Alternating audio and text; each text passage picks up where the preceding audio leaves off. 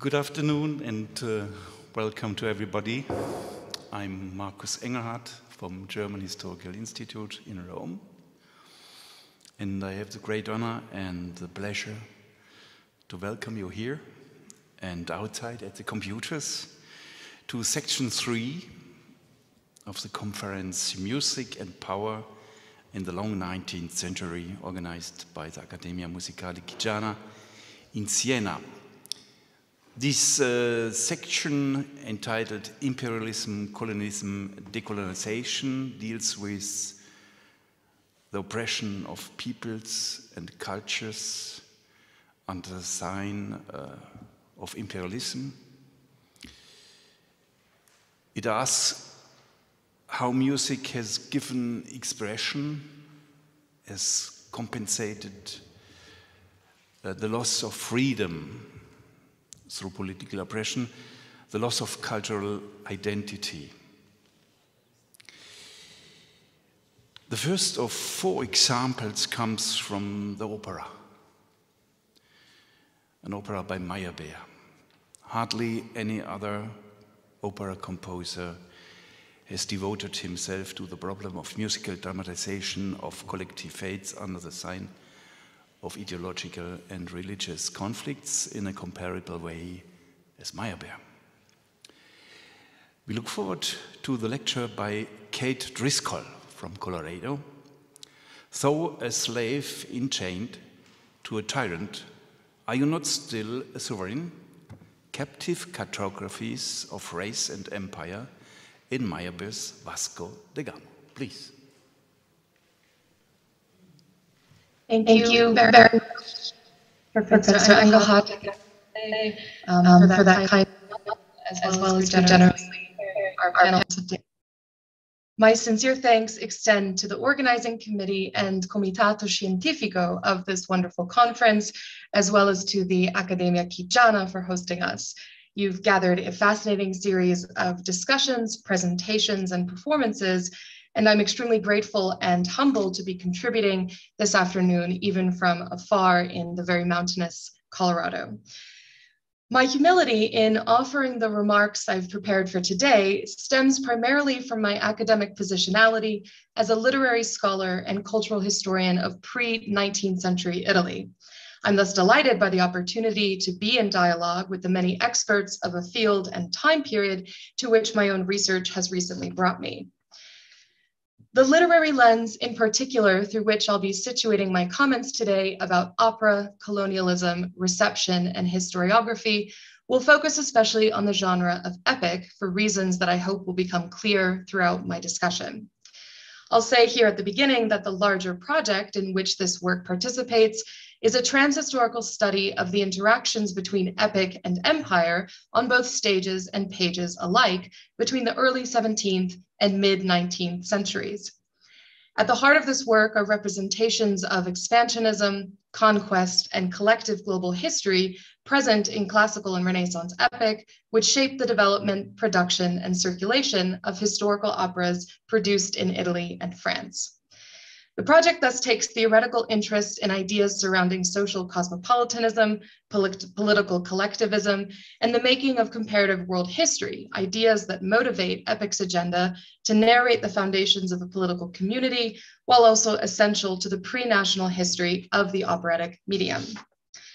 My remarks today will briefly trace how questions of epic and empire, in tandem with critiques of colonialism, gender violence, religious intolerance, and slavery, evolved on the global stage, both real and imagined.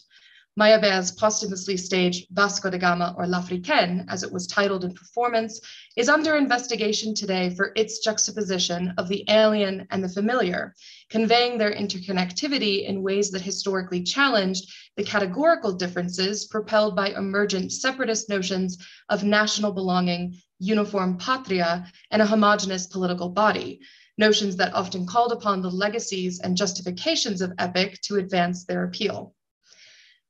While epic and opera have been identified as national art forms, insofar as a central importance to their creation and reception lies in their service as foundational narratives, whether to canons or to artistic traditions, My interest rests in how such mediums mapped cultural mobility within, and often in resistance to, the patriotic fervor and religious reform that swept across Italy, France, Europe, and their occupied territories from the late 16th to the mid-19th centuries. As aesthetic exercises in world-making, epic and opera coordinate elaborate networks of itinerant diplomats, from the traveling strangers of transnational fiction, from Homer to Tasso, to the many hands that make worlds, nations, and empires texturally, visibly, and acoustically possible in performance. Power relations and their attendant complexities, the topic of this very conference, lie at the heart of the political matter that gives shape to both literature and to performance. If epic poetry has often been understood as a discursive allegorization of the twin projects of nationalism and empire, a principle located in the foundational comparative scholarship by David Quint, opera and its reception of history shared in a similar mission to represent political communities, both singular and collective. From its origins in the 16th century, opera has engaged in many of the same reflexive relationships as epic poetry regarding social and political transformations based on military, religious, and colonial histories. If Anthony Welch has shown that, quote, in opera, the epic tradition returned to an oral idiom, end quote, in which the narrating poet sings literally and as trope, i.e. canto, a series of follow-up questions concerning the political engagement of these two art forms deserves to be asked. 1, how might epic's attention to documenting a shared home, community, and existence have informed opera's often intertwining national and imperialistic agendas, especially during periods of sustained global contact and colonial discovery? 2, as a creative, imaginative practice, how might opera's reception of at once epic poetry and the history of global conquest participate in and steer revisionist historiography? 3, what narratives of cultural superiority and dominance are challenged by epics and opera's joint critiques of the imperialist project? And 4, what oppositions pertinent to the histories of racial and ethnic categorization, slavery and the commodification of strangers, domination and subordination between the sexes, and the mobile embassies of church and state play out on the operatic stage when it is reimagined as a colony? Ascribing literary agency to the operatic epic-based libretto as a unique example of artistic creation and not a narrow mode of tedious imitation grants this form the power to narrate, to echo Edward Said, as well as the ability to represent what Benedict Anderson referred to as horizontal comradeship through the theatrical depiction of hybrid societies on stage. My underlying interest in the dialogue between epic and opera lies in each medium's critiques and transcendence of the hierarchical binaries that underscore Eurocentric approaches to cross-cultural encounters. This work thus brings the study of literary and performance history into conversation with Mary Louise Pratt's notion of contact zones, in which the operatic stage emerges as a site for the hybrid representations of race, religion, polylingualism, and cultural multiplicity. If we contextualize poets, historians, musicians, composers, and opera intellectuals as multicultural ambassadors who design sets and stages not always as emblems of national and imperial pride, we can read musical theatrical spaces as complex sites for the multi-layered invoicing of collective identities and interconnected global histories. By disentangling opera from the nationalistic context that have long surrounded it, and through bringing attention once more to its so-called obligation to epic, a literary focus on this art form demonstrates that the libretti born from epic subject matter preserve the overlapping representations of multiculturalism, polylingualism, cross-confessional exchange, and hospitality for, as well as tolerance of, religious, gendered, and racialized otherness. These questions, I believe, are raised to a more pressing state when we consider the role reception occupies in not only replacing but displacing national histories as they evolve across art, power, politics, and borders. Ika Willis's critical framing of reception as a, quote, context-activated practice brings into relief how the actors of reception activate the production, transmission, distribution, and circulation of messages. The emphasis here on reception as a force of active transformation strongly resonates in the evolutionary potential of an empire's national heritage. in the evolutionary potential of one nation's history to appear on the stages of another. If narrative accounts of an empire's national heritage, in today's case Portugal, can be translated for and colonized by later forms of imperial rule, that is France, to what degree does Vasco, or even opera more generally, enact its translatio imperi for historical and contemporary audiences? Methodologically, what runs as a current throughout this paper is a commitment to take quite seriously the epistemological and imaginative work that opera conducts in the historical production and circulation of information about the globe and its inhabitants. This commitment, to be clear, recognizes the many caveats and causes for caution inherent in any style of listening that would insist too firmly and narrowly upon opera's capacity and perhaps to its willingness to encapsulate or imitate history. In seeking to join interdisciplinary scholars about how the early modern world and its 19th century reception came to know and recognize themselves, I, a literary scholar trained in early modern studies, am following the lead of multicultural opera historians, many of whom are present at this conference, and who have set the tone for contextualizing opera within transhistorical and transnational sociopolitical discourses. Such critical designs have yielded considerable influence upon my understanding of opera as an instrument of political diplomacy, a theme so perceptibly addressed in the work by Mark Everest on opera and empire, and one which serves as much to entertain audiences as it does to culturally mediate the information to which it exposes them. And now to the case study itself. Named for the Portuguese seafarer who connected the Atlantic and Indian Oceans, Vasco da Gama, or L'Africain, demonstrates how comparative approaches to collective global history evolved on the operatic stage, even while navigating various forms of intersecting and often contradicting power structures. Such ideations of politics in performance debate questions of slavery, gendered hierarchies, racial and ethnic categorization, and the itinerant embassies of church and state, embodied in the opera under the single institution of the Portuguese Inquisition. Based in part on episodes from Camões's The Lusíads, published in Lisbon in 1572, the opera's complex reimagination of da Gama's voyage critiques and transcends the hierarchical binaries that underscore Eurocentric approaches to cross-cultural encounters, a likely result of the geographical transposition of the epic from the Mediterranean Sea to the Indian Ocean. The opera's portrayal of hybrid personalities, for example, slave queen, pilot poet, and captive captain, reveals how the cartographic imaginary of colonial power develops at the crossroads of transnationally negotiated identities, both on and off stage. African voices subject to foreign captivity harmonize with the concerns of anti-authoritarian Europeans. Such polyphonic criticisms against common bodies of power obscure the line between history and fiction, records of the colonizer and of the colonized. The fictional debates posited in Camões's epic and Meyerbeer's opera that give light to comparative approaches to global history resonate in critical reflections on Eurocentrism's tendency to, quote, sanitize Western history while patronizing and even demonizing the non-West. The relationality of power and the power of relationality, which lie at the core of the making and unmaking of history, are as potent in the Portuguese epic as they are in the French opera. In both cases, idealized versions of history, the chronicles of champions who are awarded representation as such, are challenged by figures who resist double colonization at the discursive and performative levels.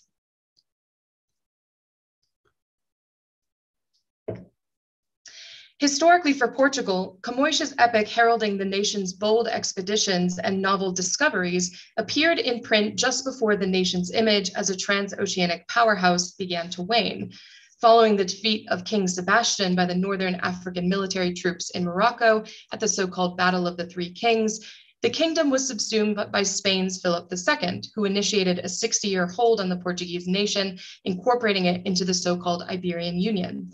The anticipatory nostalgia for Portuguese history, thus present in the Lusíads, provided a compelling framework upon which to build and reimagine a Portugal for French audiences.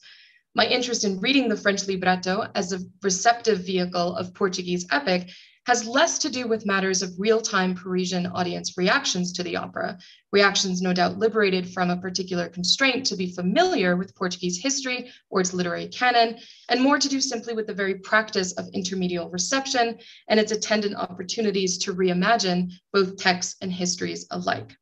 Such creative function in the transformation of text, history, and media appears resonant with Sarah Hibbert's study of opera's capacity to, quote, bring the past alive. The undeniably diluted influence, to recall Nicholas White's words, of literature onto the French grand opera libretto does not inherently negate a comparative approach to investigating how reception mobilizes revision. It is the creative space of the historical imaginary that gave life both to Camões's epic and to Meyerbeer's opera, and it is this space that is worthy of our attention. Even if, to recall Jean Andrews, among opera-going patrons, quote, contextual knowledge became secondary to emotional response, end quote, a process of knowledge transfer whereby cultural imaginaries blended and were born anew, nevertheless took place. The presence of Renaissance history on the collaborative stage of Meyerbeer and Sklebe's artistic efforts had experienced great success in the decades leading up to the premiere of the Vasco opera. The history of 16th century religious conflicts, represented at the heart of their earlier collaborations, depicted a world absorbed in a rapidly changing political climate, whereby competing orders of authoritarian, state, and theocratic rule challenged one another for dominance, just as the size of the world, part of which was being renamed as new, expanded exponentially. The 3 decades spent working on their final collaboration brought the composer and the librettist to realize the blending of history and myth on stage, a relatively recent past in European colonial history whose painful effects, namely the exploitation of land, peoples, and resources, were still being experienced well into the 19th century. While operas based on the Age of Exploration achieved wide popularity during the 17th and 18th centuries, especially those dedicated to Aztec and Spanish subjects, operatic interest in the Portuguese maritime expeditions was certainly more limited. Still, resonant across nearly all musical theatrical productions based on episodes from the Age of Exploration were exotic encounters with human difference, often registered according to European standards along the separating lines between the civilized and the uncivilized, indications of what Said would refer to as positional superiority. Such categories had been at the heart of fierce debates already widespread in the mid-16th century regarding the inherent rights of all individuals, Christian and non alike, as well as the contested authority and justification of European expansionism itself. In this instance, it serves simply to recall the treatises written by Bartolomé de las Casas that recount the atrocities of the Spanish Empire inflicted upon indigenous American populations. And thus, even as the ideology that drove expansionism insisted upon the diffusion, encoding, and enforcing of sameness, the erasure of the exotic, that is the outside, via its incorporation into an empire, perceived human difference and the chaos its realization generated remained a difficult barrier to overcome. These and other similar themes emerge in perhaps more subtle ways in the Vasco opera, but their articulation ought not to go overlooked. Vasco's obsession with having discovered along his Indian travels a race inconnue, or unknown race, suggests an eagerness to exploit the cultural capital embodied in foreign novelty. And yet, no stable categorization of the terms foreign or unknown is traceable in the opera. Such a principle reveals itself early on when in Act 1, Scene 2, it is Don Pedro who will be the first to refer to Vasco, a European, as a member of the gens inconnus, unknown peoples, simply because of his lowly status as Bartolomé Diaz's naval companion.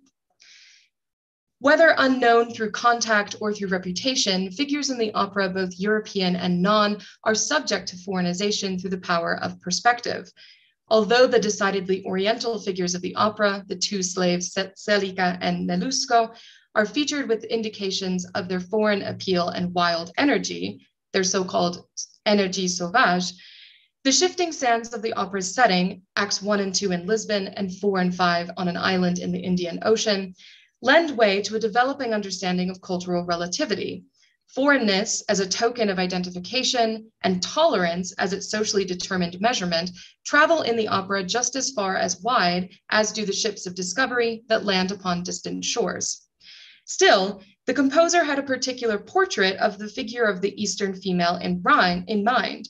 While writing to Scribe regarding how he wanted his Indian queen to appear in the opera, Meyerbeer specified her distinctly non-European characteristics. She must be made more a woman of her warm climate and painted with less European manners. Along with her innate virtues, she must be given the impetuosity and jealousy that the burning climate of her homeland inspires in the passions.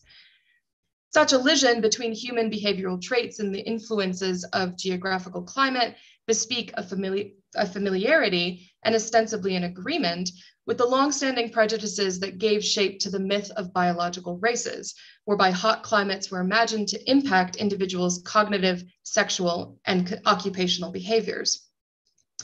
Meyerbeer continued to remark that the continual combat between the impetuosity of her Oriental blood and her ingenuous love will furnish in me the musical colors to design her role. It is thus not only the case that Celica is Oriental, but that her identity as such will play an authorial hand at the opera's very composition.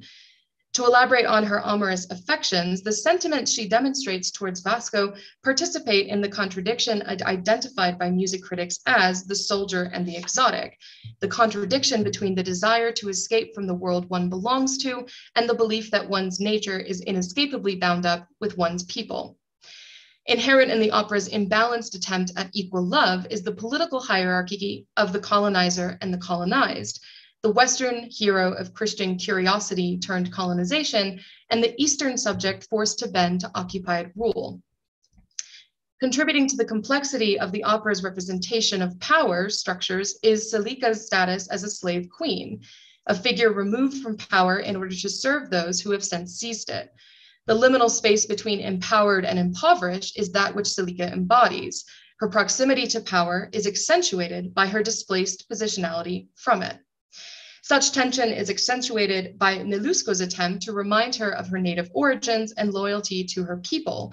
Though she may first appear in the opera in chains, Nelusco implores her to remember that she is still a sovereign, charged with the responsibility to protect those over whom she rules, even if it means defying those who currently claim rule over her.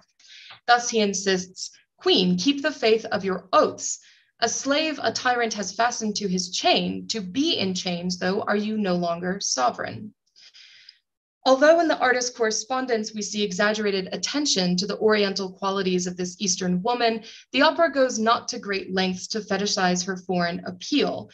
She's not decorated with praise for her darker complexion, her enchanting beauty, or striking exoticism.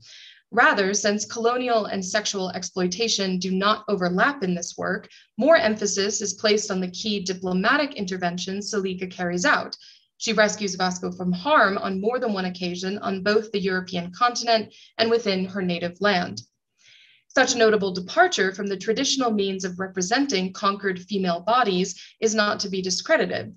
In the iconographic tradition, encounters between Western and indigenous peoples had long since employed tones of eroticism to convey layered examples of conquest that mapped territorial victories onto sexual triumphs. One famous example to recall in this instance is the depiction by Johannes Stradanus of the encounter between Amerigo Vespucci and the figure America, which was included in the Nova Riperta print series of 1600. The appeal of foreign, untouched terra nuova emerges in Stradanus's continental personification, a sexualized, nearly naked young woman who reclines before the European explorer and observes the emblems of strength and virility that accompany him.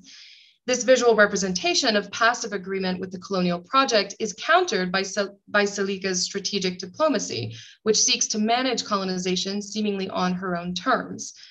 Through willful self-elimination in Act 5, she withdraws from colonial hands and dies by suicide next to an indigenous tree. Imitating to a certain extent Carthaginian Dido, likewise abandoned by a visiting hero, her departure makes impossible the intersection between political and personal conquest at the hands of a foreign invader. This appears to be indeed in line with the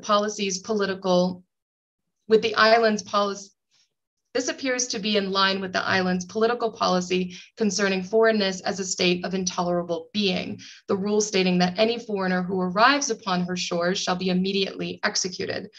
The law of Celica's land is thus marked by an intolerance that refuses colonization.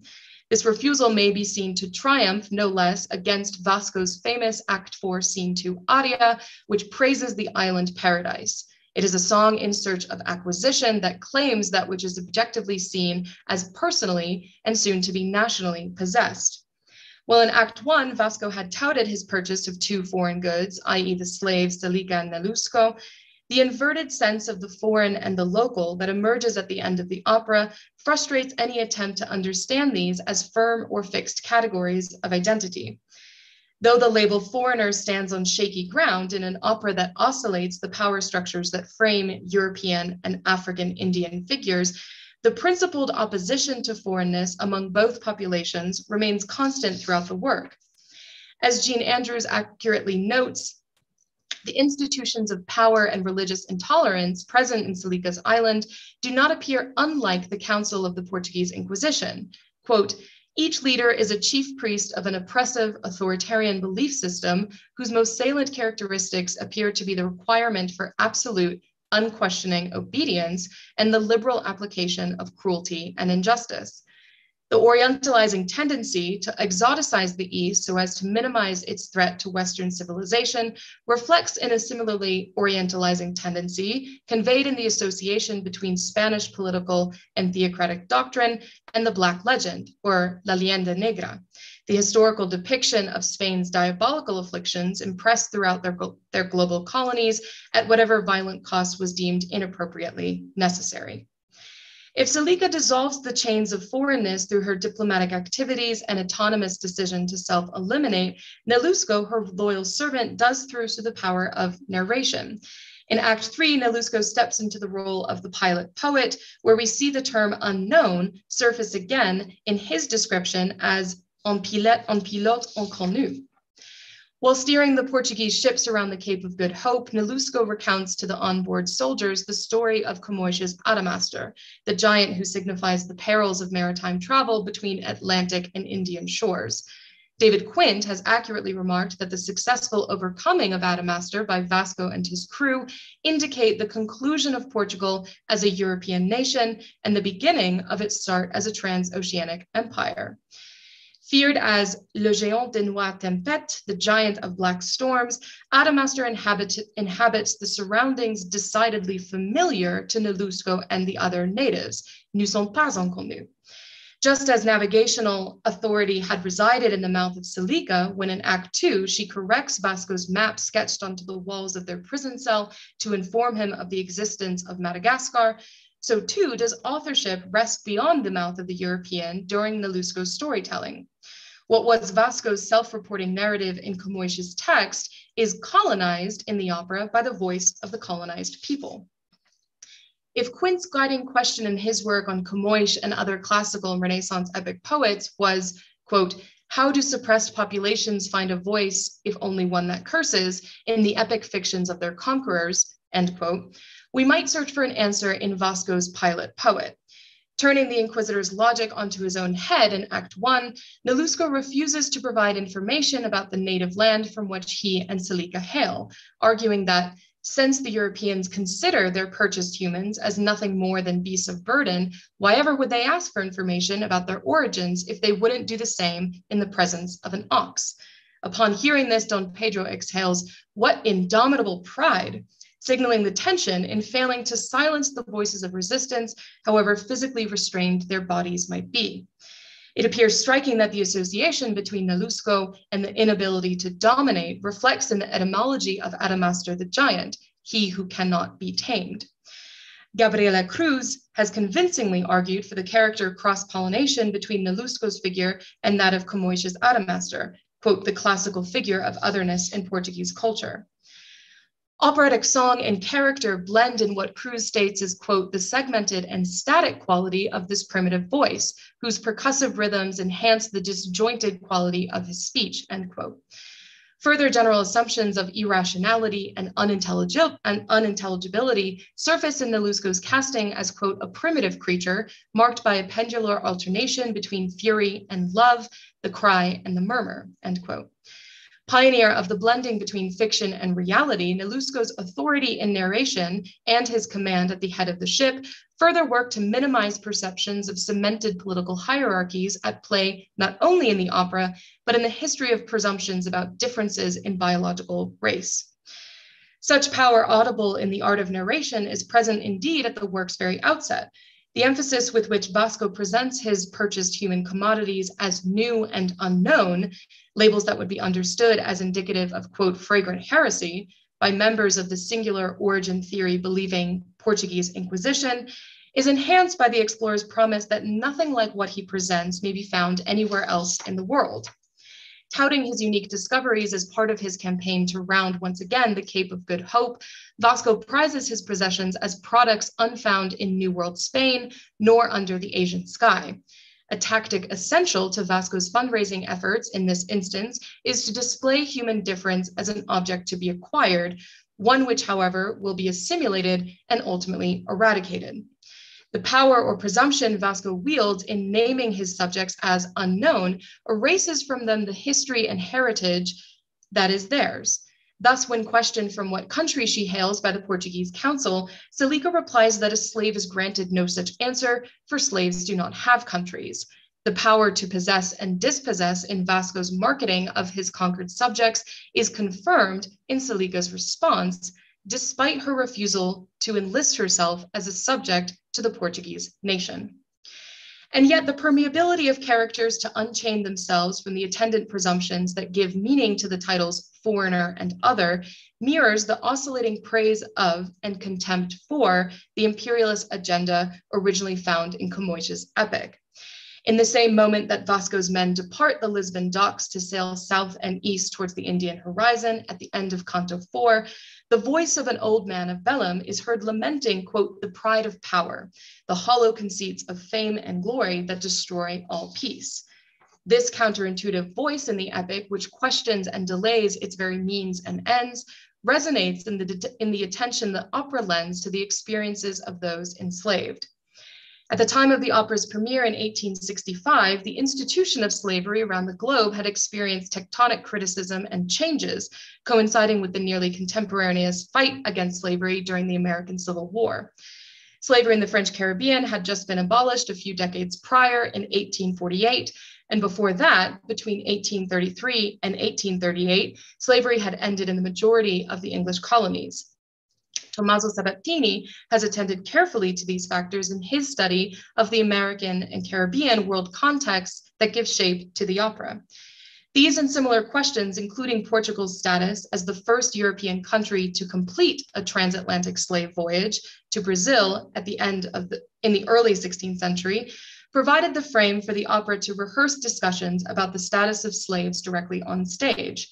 While detained in Lisbon at the beginning of Act 2, Salica and Nelusco debate the shared experiences of imprisonment to which both them and Vasco are subject. Seeking to deter him from murdering de Gama in his sleep, Salica reminds Nelusco of his humanity, urging, "C'est un prisonnier comme nous," he's a prisoner like us. Cellmates though they may be, Nelusco accounts for little else that is shared in common between a Christian Portuguese man and a purchased human body.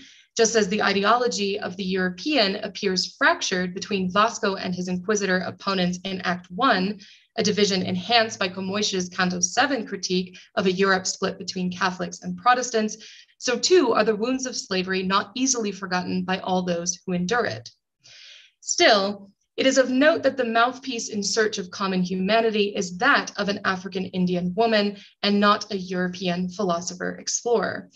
Locating commonality in the state of subjected suffering requires the effort to look past the categories of nation, race, sex, and even liberty, an effort Salica had modeled when saving Vasco by disingenuously claiming him to be a brother and friend of her native people.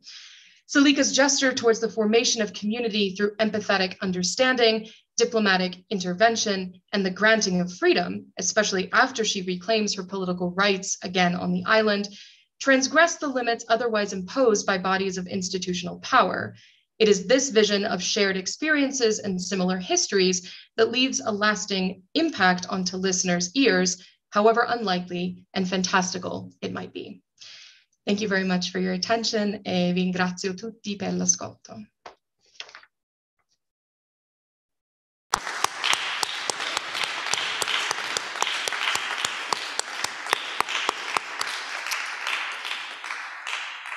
Many thanks to Kate Driscoll for this very interesting paper, re-examination of an extremely important example, how to write historiography by musical drama, by grand opera. The opera itself, a critical examination of a self-evident, outdated, Eurocentric claim to rule. Thanks so much. Once more, we all are cordially invited to ask questions, some suggestions.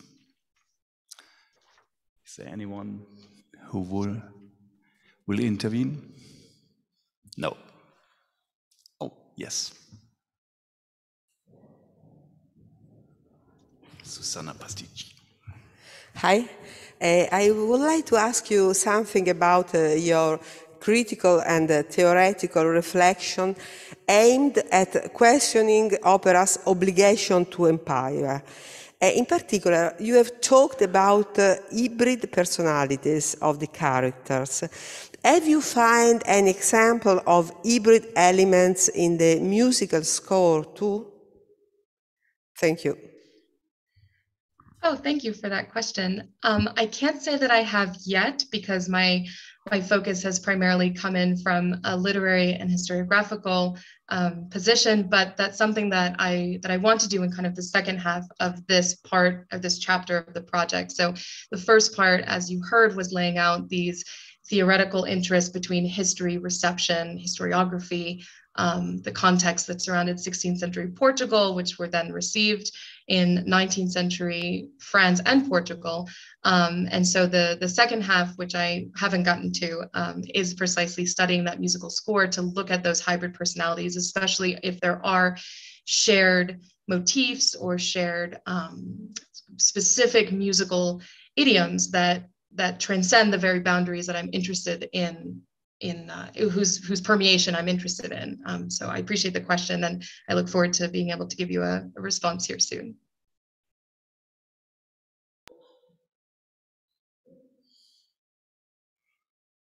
Please come to the board.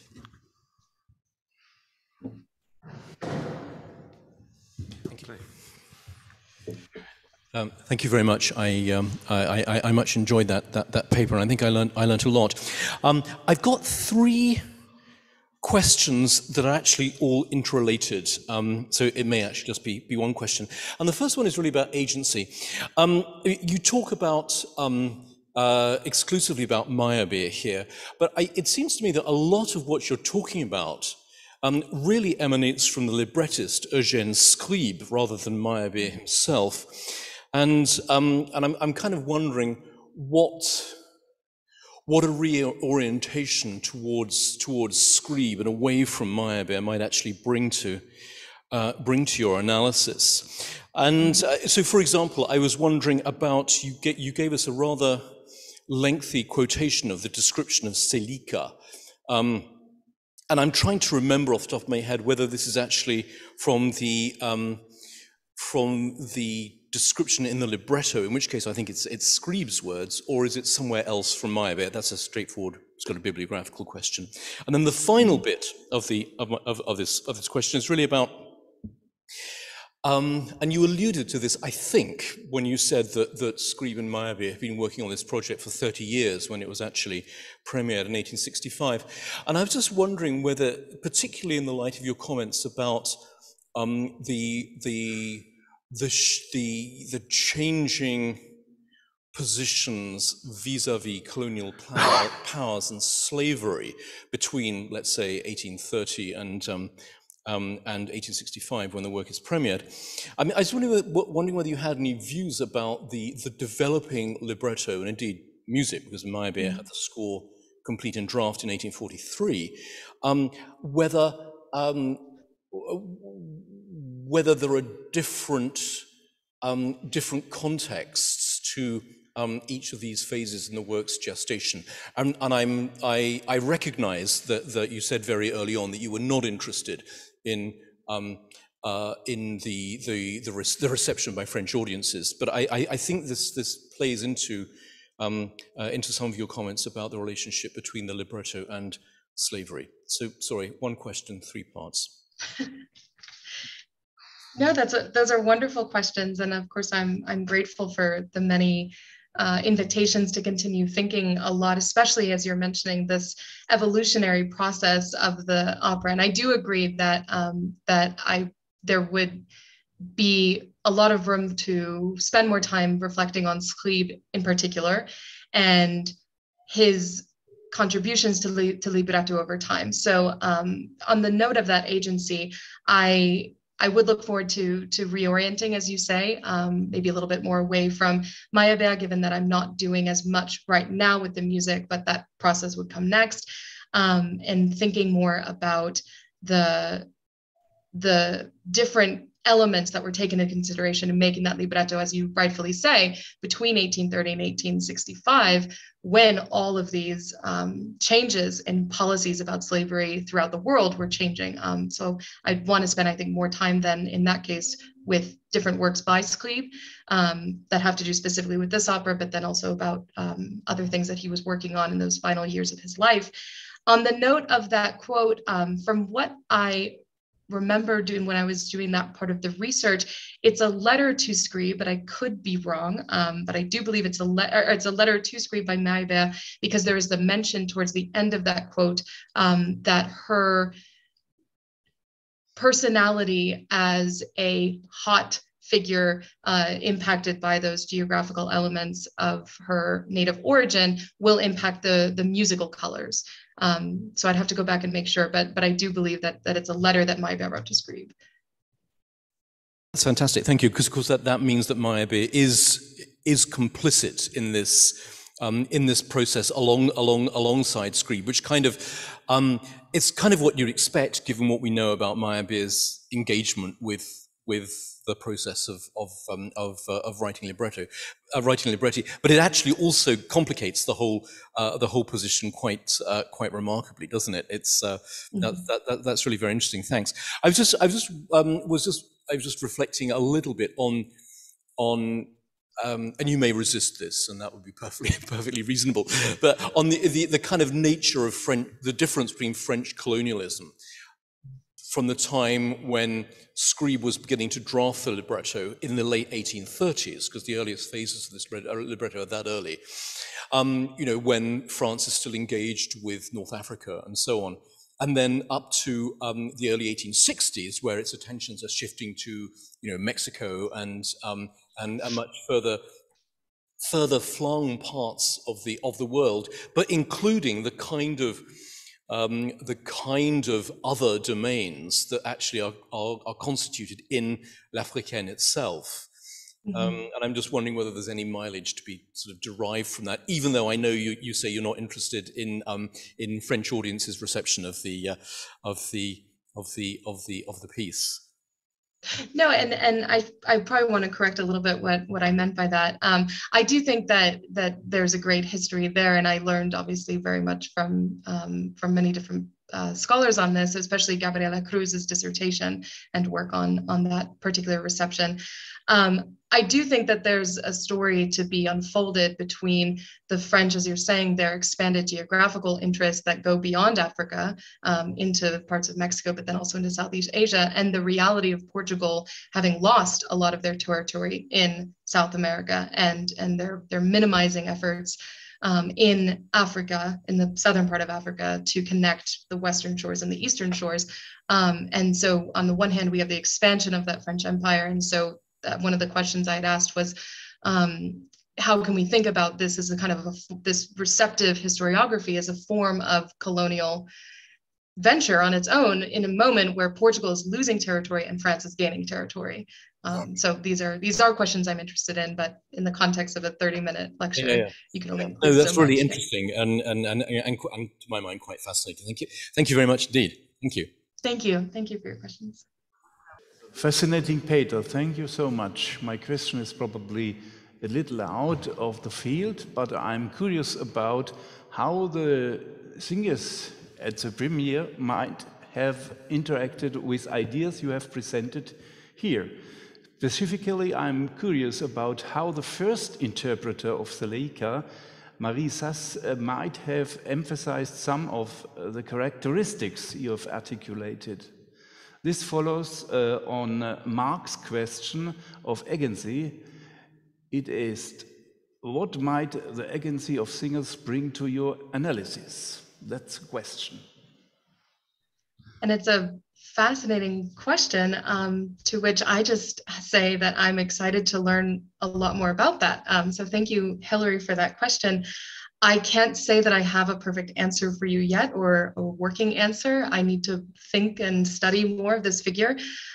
So I thank you for your question. I definitely think that it does very well to consider how singers participate alongside composers and librettists and also poets in this transformative process. And so I thank you for your invitation to go back and reconsider this, and also the different ideations of Seleucia, especially after 1865, the Seleucias in Lisbon themselves, when at towards the end of the 19th century, the opera became the emblem of the successful empire after the overcoming of a skirmish that had come out in Mozambique. And so the opera was reimagined at the very end of the 19th century in Lisbon as this great victory, this great emblem of the empire's success. And so in that case, it would be especially interesting to look all the more to the figure of Seleucia and that question of liberation and triumph against hands that want to colonize or even refuse colonize. So there's so many Seleucias that I think are interesting to look at, and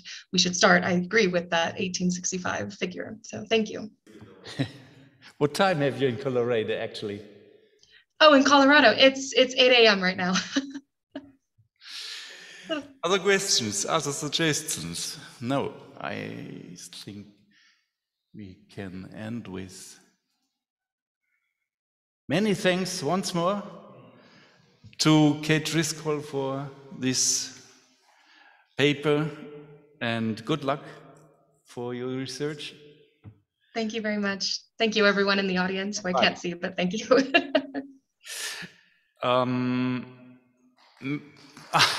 Certo.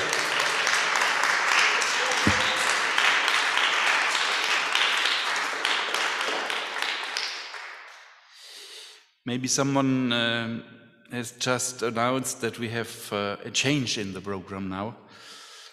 Because of a strike at his university, Durham University, Eric G. Johnson-Williams is not with us this afternoon. So we can continue with Henry Stoll's lecture. With this lecture, we remain in the realm of opera, but certainly not in a place that was written in opera history. Or maybe we are. Henry Stoll from Harvard University knows an opera that saw the light of day in Royaume de Haïti at 1818, L'Entrée du Roi en son capitale, a French opera on melodies from the French Revolution, but with an opening scene in the native language, in Haitian Creole. And we are now hearing more about it. Henry Stoll, Qui bon roi, staged in Serenity at the Kingdom of Haiti. Please. Stoll, please. Thank you. All right, so this paper is sort of me riffing on my dissertation work. My dissertation's entitled The Unsung Revolution, the Music of Haitian Independence, 1804 to 1820. It is a music history of the first 16 years of Haitian sovereignty. The reason why I chose those 16 years will become evident in the course of this paper.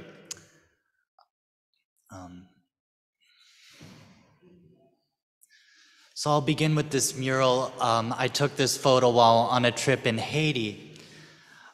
In the year 1806, Jean-Jacques Dessalines, leader of the Haitian Revolution, was assassinated, leaving Haiti a nation divided. To the south, Alexandre Pétion, a Paris-educated homme de couleur, led a republic, while to the north, Henri Christophe, a man born into slavery, would rule as a monarch. As king of the Royaume d'Haïti, Christophe established an elaborate court, constructing the Citadelle La Ferrière and the Sans Souci Palace, establishing ties with the British, and appointing princes, dukes, knights, and counts. According to those who knew him, the King of Haiti, Henri Christophe, also had a love for ceremony and musical extravagance. He, quote, frequently entertained himself with music, of which he was passionately fond, wrote an English surgeon employed by Christophe, and the most popular martial airs, played by the whole band in the court of the palace, appeared to afford him the highest gratification, end quote. Another English visitor writes, as commander-in-chief at Cap François, present-day Cap Haïtien, he often gave public dinners, and his entertainments were handsome, not to say magnificent. Another foreign critic goes still further in his acclaim of the musical luxuries of Christophe's court. Let not the reader laugh at the idea of a court ball at Haiti. Let him rather figure to himself the most brilliant bal paré he has ever seen in the most elegant salon Paris affords, and he will then have but a faint idea of the magnificence of Sans Souci. Let him people it with all the elegance and fashion, affection and dandyism that he has ever met with in more civilized countries. Let him add titles and uniforms, ribands and stars, ices and refreshments, and all the etc. incidental to wealth and power. Let him then call in a magician and turn all the company black, and he will be able to picture to himself the last court ball I saw at Haiti.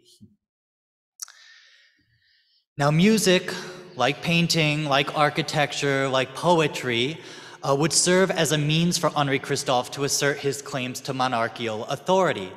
Like the kings of old, Henri Christophe had his composers and dance masters, his ballrooms and salons, his theaters with playwrights, directors, set designers, and machinists, his ballets and operas, his songbooks and libretti, and a Royal Academy of Music with professors of violin, clarinet, flute, horn, and bassoon, some hired from abroad, others drawn from the ample supply of native talent.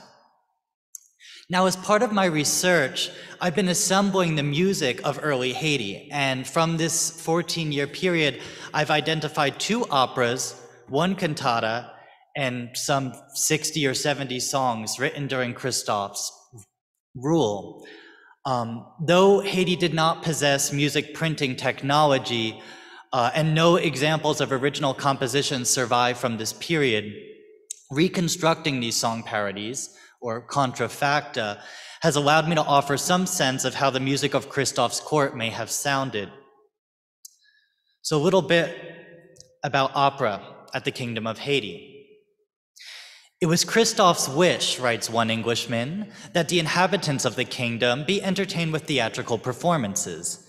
In the capital, Christophe had 2 opera houses built, the first across from the church at his palatial complex of Sans Souci, though this edifice would prove to be insufficient.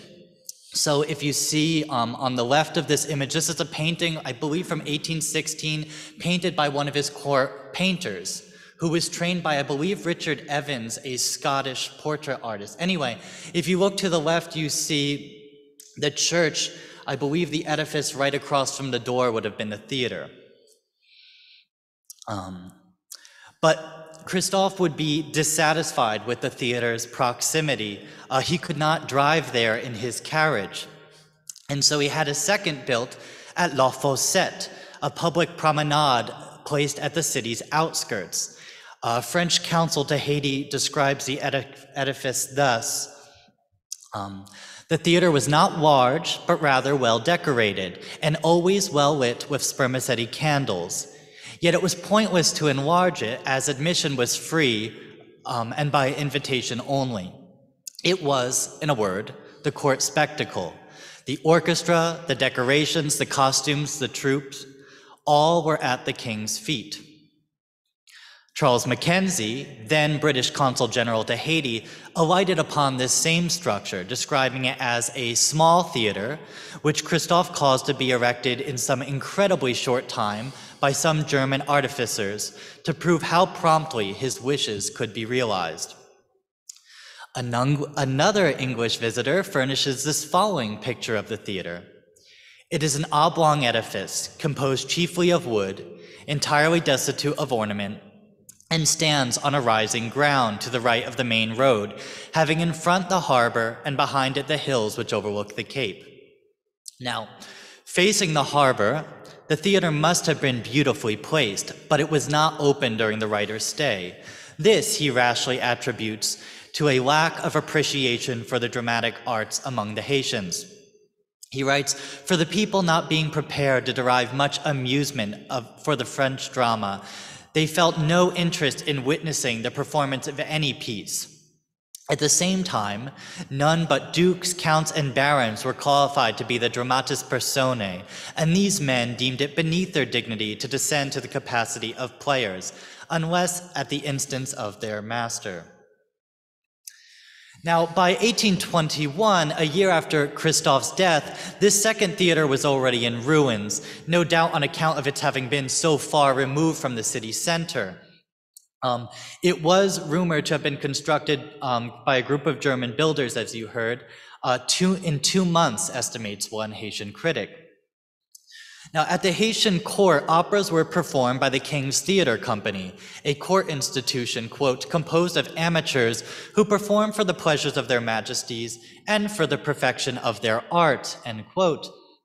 Their repertoire was often French and often 18th century, the favorite pieces of the Bourbon monarchy and of Haiti's former colonists.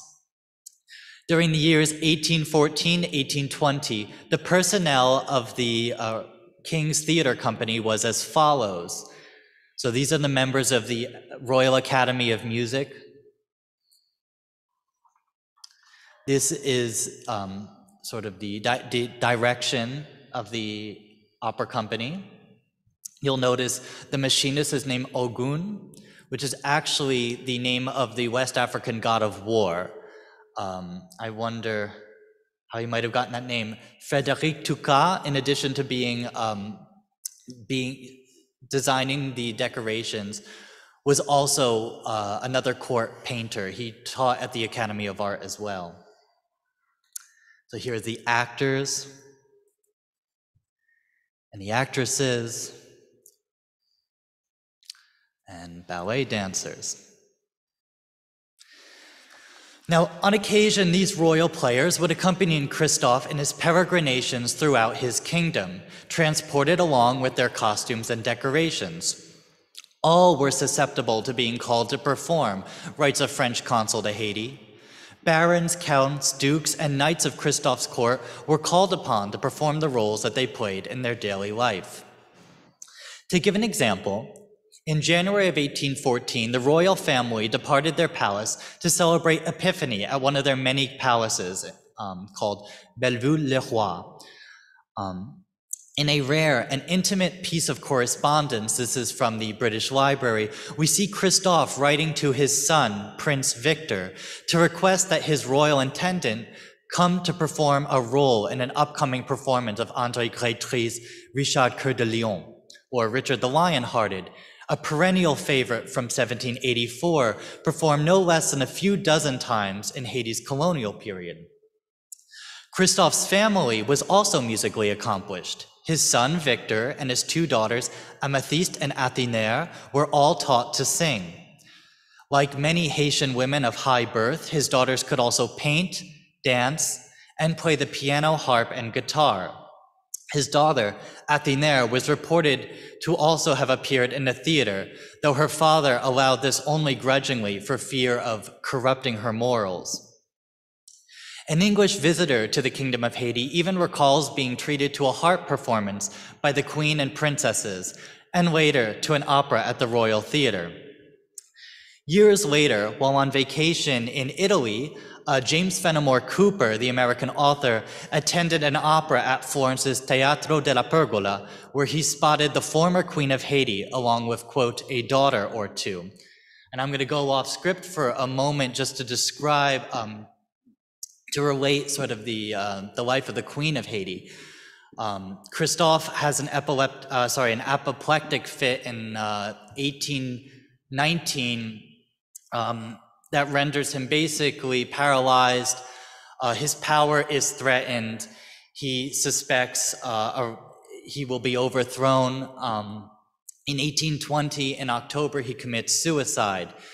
The men in the family are killed, along with a lot of his secretaries and the men who worked for him, and his two daughters and his wife go into exile first in London, and then they wind up in Italy.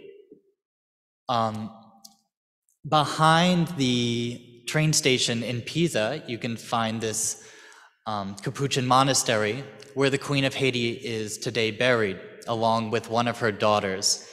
One died of tuberculosis, the other died of a fall.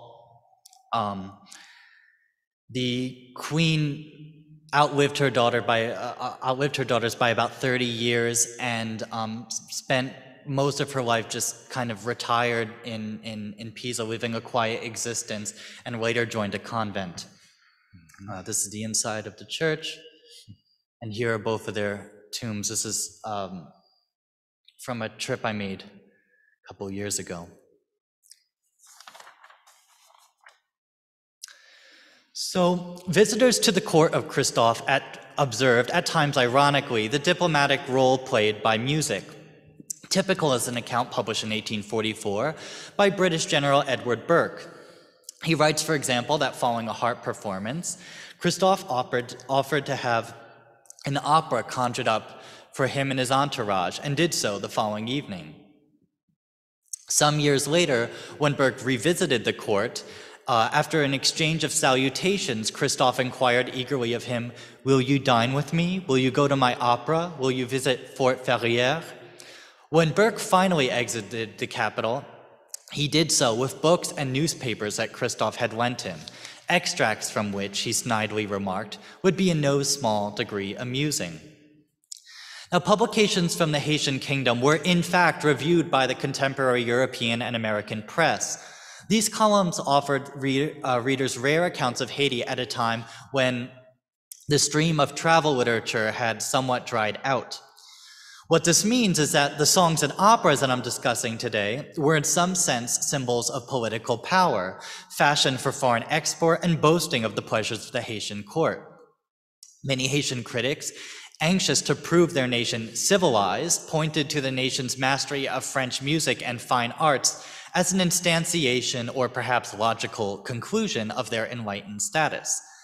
In this passage by the Baron de Vataille, one of the Kingdom of Haiti's most forceful secretaries and defenders, holds up the fine arts as evidence of Haiti's strides towards civilization.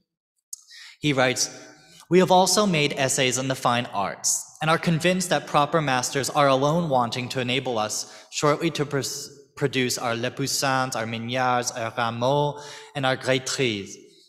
In a word, experience has demonstrated to the world, by the astonishing progress we have made in learning and in civilization, that the capacity of blacks and whites for the acquiring of the arts and sciences is equal. Read the history of man. Never was a similar prodigy seen in the world. Let the enemies of the black show a single instance of a people situated as we found ourselves, who have achieved greater things, and this in less than a quarter of a century." L'entrée du roi en sa capitale, the entrance of the king in his capital, comes to us from the year 1818, year 15 of Haitian independence, and 2 years before the death of its namesake. As such, it arrives late within the king's tenure, and amid growing resentment of the monarchy. Only 2 years later would Christophe end his life. The opera's author is Juste Chanlotte, the Honorable Comte de Rosier, as he was then stylized, an early Haitian man of letters who authored poems, treatises, songs, plays, and operas for the Kingdom of Haiti.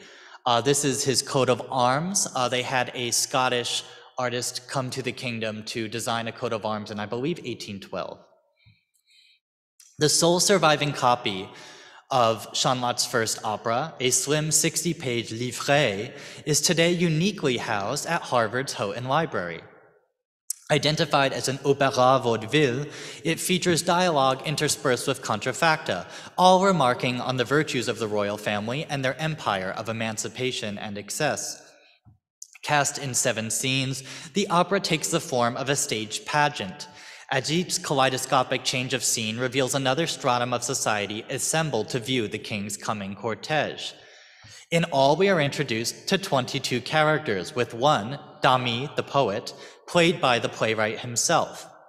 Now, not surprisingly, there is very little mystery in the opera's unfolding action. The king will indeed enter his capital, and this to the scripted joy and revelry of the company. A spirited chorus of Vincenzo Puccita's Vive Enrico will then close the work, retexted in celebration of, quote, Henry the Avenger, Henry the Vanquisher, the favorite of victory herself. So scene 1 of the opera opens on the Place de la Fossette, a site then overlooking the ruins of the colonial capital. At the center of the stage stands a column dedicated to independence. Marguerite, broom in hand, and her beloved Valentine are the first to take the stage. In exchanges marked by flirtation and flattery, they catalog the virtues of Papa Henri, they call him. Valentine goes so far as to enumerate the pleasures of the court: concerts, spectacles, festivals, balls, fireworks, illuminations. Now, Chanlat here calls upon a scene well known to Enlightenment opera, that of the patois-speaking peasant lovers. However, our lovers speak, very significantly, Haitian Creole, a fusion of West African languages and 18th century French. And I feel it worth mentioning, the closest relative to what we now know as Cajun French in the US. To be clear, the campaign for Haitian sovereignty was in part predicated on the championing of Haiti's linguistic heritage. For reasons ethnographic, parodic, or political, Haitian Creole by this time had been translated in a few orthographies, first by colonists, then by Haitians. However, I'd like to take a moment to appreciate Chanlat's Creole for its commitment to verisimilitude and for its latter-day legibility. Marguerite and Valentine's chirpy banter is, in fact, a curiosity in the standardization of the Haitian Creole language, one of the earliest Creole texts written by a Haitian. In this snapshot of Creole, circa 1818, we can appreciate a few grammatical forms and pronouns that are no longer in existence. So that we can better appreciate this feat of translation, I've translated one passage of the opera into English and also into contemporary Haitian Creole. In contemporary Haitian Creole, it would read, Dis-moi donc, Valentine, yo di nou bon papa nou va arriver. C'est parti quand on a canton ça. Na we bon maman nou, bon roi nou, bel petit prince royal nou, ak toute belle princesse royale nou yo. M'ta vleo déjà passé. It's immediately legible for a Haitian Creole speaker, and this is in a language that people said wasn't standardized, quote unquote, until the 20th century. Later on, towards the end of this scene, Valentine reveals himself to be something of a songsmith, producing from his pocket, to Marguerite's joy, a song she had requested. He informs her of its being set to Vive en les quatre, an air familiar to her, to which she responds disappointed, but it's not in Creole. Mais li pas en Creole. This, Valentine assures her, is so that all the world may know it. When Marguerite wants to, he insists, she speaks better French than Madame Syntax herself. Paper in hand, Marguerite proceeds to deliver the song A Prima Vista, receiving a kiss for her efforts. This recording was made in the bathroom of the American Academy in Rome, so pardon the echo.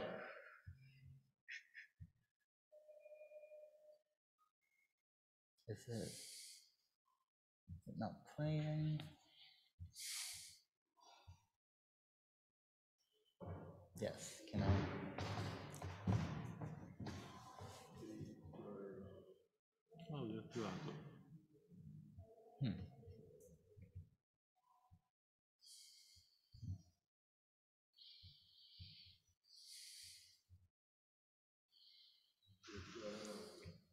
Sì, è attivato l'audio.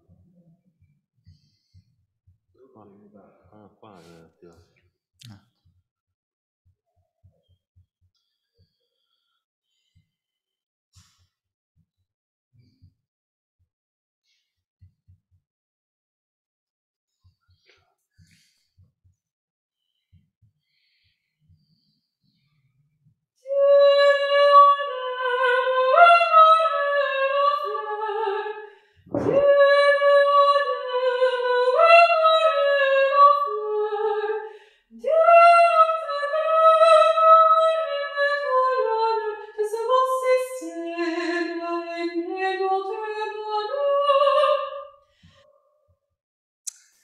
It pays to have roommates who are classically trained singers. So a cherished conceit of the monarch that Henry I of Haiti resembles Henry IV of France is here exploited as it was throughout the kingdom. Immensely popular in colonial days, Charles Collet's opera La Partie de chasse de Henri IV, Henry IV's hunting party, would remain a favorite of the King of Haiti, so much so that in 1820, Chanlat would write a second opera entitled La Partie de chasse du Roi, the King's hunting party, a loose parody of Collet's opera with an original score by a Haitian composer. Enough of that. Okay, in the opera's third scene, Dami, the character performed by Juste Chanlat himself, pulls a song from his portfolio and presents it to another character, L'Hôtesse, the hostess, adding, "May it be to your liking."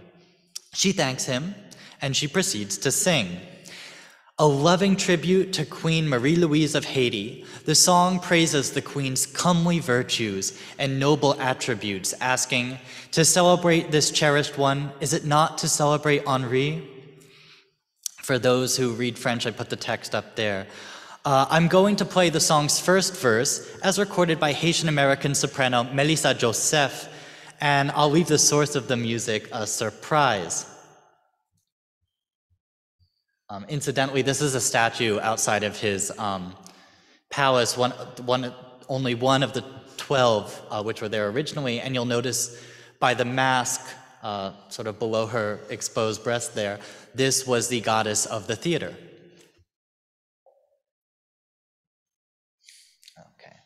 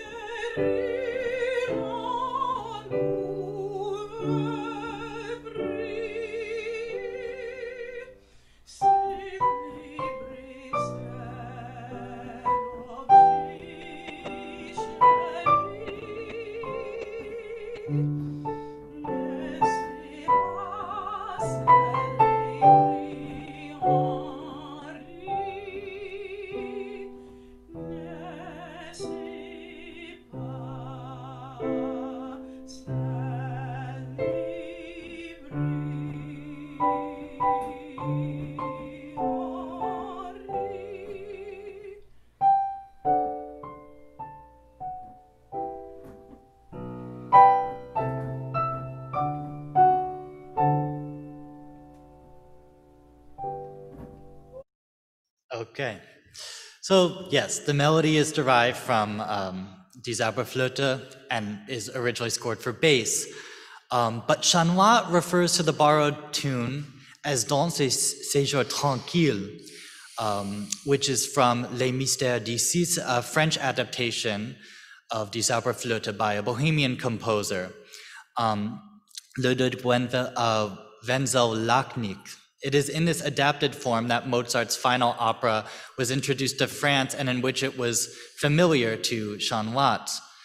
Mozart's music, to be clear, was a rarity in early Haiti. It was eclipsed by that of French composers like Gaitry and Dalirac.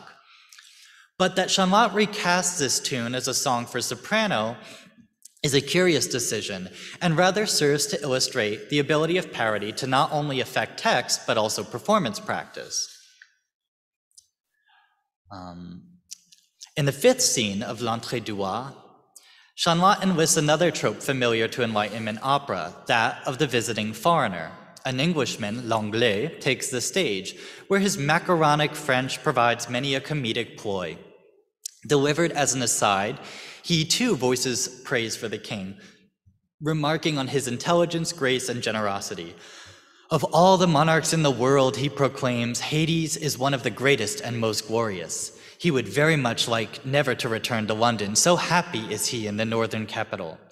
Chanois here draws on a knowledge of English he attained in the United States, spelling out the Englishman's stutters and solecisms to comedic effect. I bribed another roommate with donuts to record this.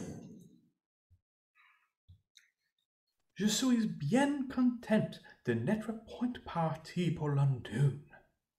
Je n'aurais pas eu cette grande satisfaction. Le peuple de cette contrée, il est aisible, généreux, mais rien de plus gracieux. Je suis bien. The 1810s were a period of great Anglophilia for the Kingdom of Haiti, and this relationship is amply borne out in the Englishman's monologue. Christophe maintained an active communication with abolitionists in England and was so taken with a speech given by a visiting Englishman at his coronation that Chanois writes this uncannily similar scene into the opera. The speech is very similar. Chanois might also be interpreted as recruiting a technique from French imperial spectacle, staging Haitian diplomacy and legitimizing the monarchy through favorable comparisons with all the world's monarchs. At a time of growing political isolation, Christophe's concern and that of future leaders would be a lack of international recognition and an inhibiting embargo. So if we hold that this opera is a patriotic work fashioned for foreign consumption, we can interpret Chanois as dealing in an Enlightenment economy of folk expression and oral culture as representative of the tenets of universal kinship and humankind's natural good. In the opening scene, Margaret and Valentin reference, for instance, the banza, a Haitian predecessor to the banjo, the bambula, a drum, the kalinda, an Afro-Caribbean dance, the bambucha, another Afro-Caribbean dance, and the samba nation of West Africa. Yet I think Frantz Fanon makes an apt observation of such productions, warning that they may also risk echoing the exoticism of colonial productions. And I quote at length, given the relevance of his observations, quote, at the very moment when the native intellectual is anxiously trying to create a cultural work, he fails to realize that he is utilizing techniques and language which are borrowed from the stranger in his country. He contents himself with stamping these instruments with a hallmark which he wishes to be national, but which is strangely reminiscent of exoticism. The native intellectual, who comes back to his people by way of cultural achievements, behaves, in fact, like a foreigner.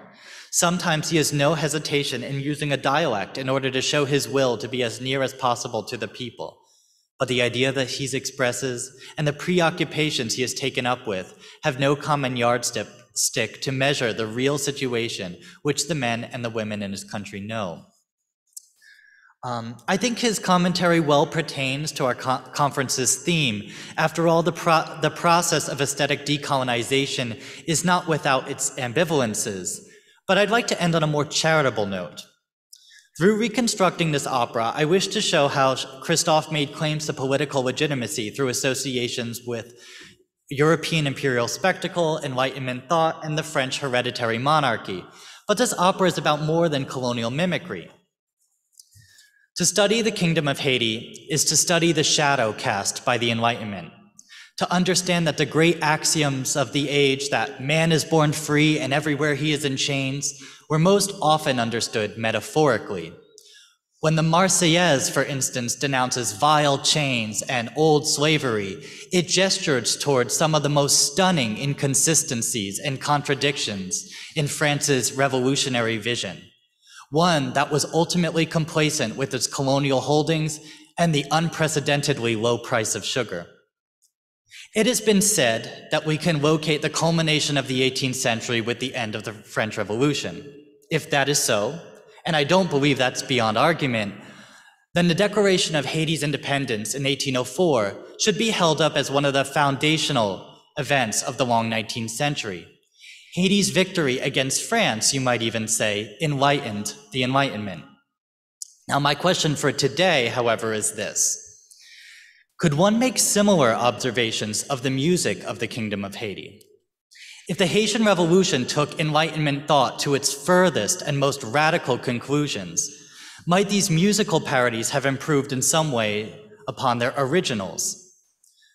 Refuting assumptions about originality, precedence, teleology, the master composer, this opera, like the Haitian Revolution, challenges us to take parodies or second takes seriously, particularly as the long 19th century saw the various trappings of power, of which opera is no small part, get taken up by the Americas and refashioned into critiques of European sovereignty and Enlightenment hypocrisy. Indeed, I hear in L'Entrée douane sa capitale, a case too important to the history of power and aesthetic decolonization to be overlooked, of a nation that sang a new sovereignty without changing its tune. Thank you.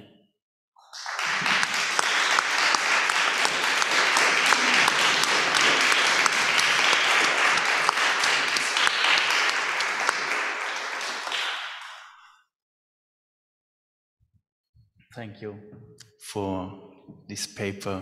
Very interesting case of French operatic culture in North Haiti. Or curious example for the worldwide reception of opera comique, you know? So we can open the discussion, please. First and second.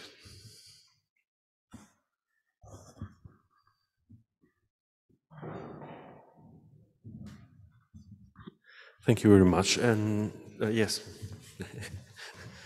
I'm the guest, and then so you made reference to Frantz Fanon's critique in the end, and I would like to know if there is any relation with the movement of Créolité, Martinican movement of Créolité later in the next century, if there's any political reference or try to trace back to this historical episode. You know, it's interesting you ask that. Scholars are just starting to sort of dig up this tradition. Part of the reason, it's not because scholars in Haiti haven't been interested. There are writings in Haiti, but interestingly enough, a lot of these treatises, operas, writings from the Kingdom of Haiti, from the Republic of Haiti in the south as well, exist in maybe 1 or 2 copies in the world, usually in France, usually in the US, sometimes in Germany, and almost never in Haiti. And in those countries, there wasn't a lot of interest in them for quite a long time. I mean, the only copy of this opera is in Harvard, strangely enough. Now, connections are being made. I mean, people are starting to move the date of post-colonial criticism in general back to, 1816, when you get these incredible writings by the Baron de Vataille at the Kingdom of Haiti, which are just astonishingly forceful and convincing criticisms of France. But I would say that those connections haven't been made until recently because these materials haven't been available until recently. All this stuff is basically newly digitized. please.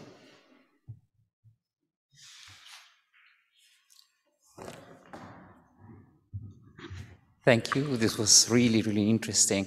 I am wondering if you can speak a little bit about the sort of global transactions that allowed this music to arrive in Haiti, because my understanding is that there was a special relationship with the British.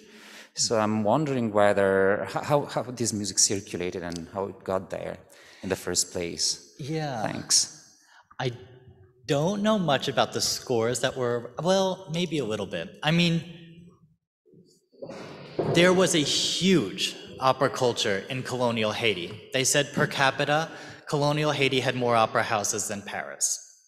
I mean, it was the richest colony in the world, I think, at least in the French Empire, if not in the world. They had Stradivarius violins. I mean, this was an extremely wealthy colony with lots of opera. And there's even an image during the Haitian Revolution of the Cape Haitian being sacked, and you see, formerly enslaved people putting on costumes from the opera house and, holding scores in their hands. And, we might extrapolate from that image. Scores might have been left behind in the opera houses. Scores might have been all over the place, for all we know. And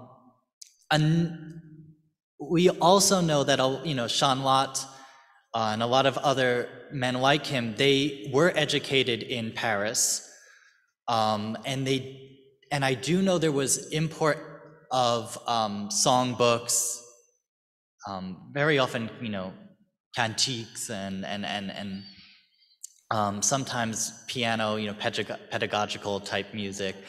But we do know that there was some sort of import of scores. The problem is no scores actually remain, and if they do, they certainly weren't printed in Haiti, so it's very difficult to say where things were coming from. But I don't know how much, I don't think it has much to do with the British in an interesting way. The British did send a lot of things to Haiti. I've read some letters where they send, a lot of books for pedagogical purposes. They send teachers. They don't send music, interestingly enough.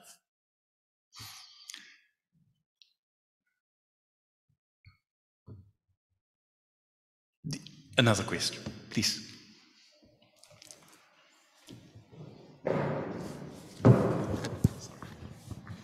Thank you, Henry. I enjoyed that enormously. I've got a question about the two pieces that you were talking about, L'entrée du roi en sa capitale and La partie du chasse du roi. You described the first one as an opéra vaudeville, and you said all the pieces were contrafacta. Mm-hmm. And you showed us, I think, the title page. I take it that in the libretto there is a cue for the piece that the song is actually taken from. That's correct, yeah. So it says air de something, exactly. And then it gives you the new text that you sing that to. That's thank you.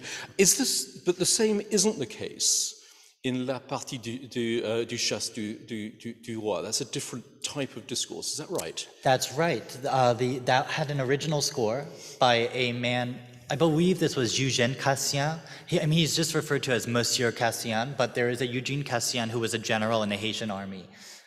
There were very few people in those, in that circle of society, so I believe it was probably the same person, but the score doesn't remain. Right, but it also includes an excerpt from Les Mystères d'Isis.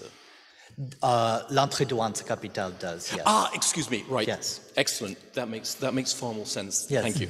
Okay, so in other words, L'entrée du roi dans sa capitale is actually comédie vaudeville. Yes. That's what I would call it. It's not an opera vaudeville at all. And this is a full-blown opera. It'd be interesting to find out who actually put that. Really wrote the music to La partie du chasse du roi, because obviously he's a military man. It doesn't figure in the list of the musicians for the Accademia du Roi that you gave us. Yeah, I guess he doesn't. I don't think he does figure into that. But a lot of the general, almost everybody who was high-ranking was a general. Right. Sean Lott was a general. Everybody was a general.